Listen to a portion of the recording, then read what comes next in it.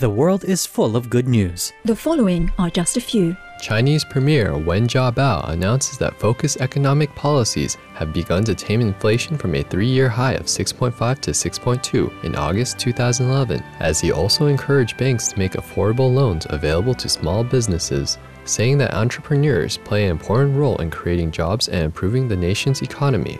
The French government withdraws permits for shale rock gas drilling in southern France, with President Nicolas Sarkozy reaffirming a pledge that any such exploitation would be avoided to preserve the natural balance and beauty of the region. Malaysian Prime Minister Najib Razak announces the freeing of 125 persons who had been detained as part of the country's Restricted Residence Act, which limits where people can live, as he also introduces a motion to repeal the law.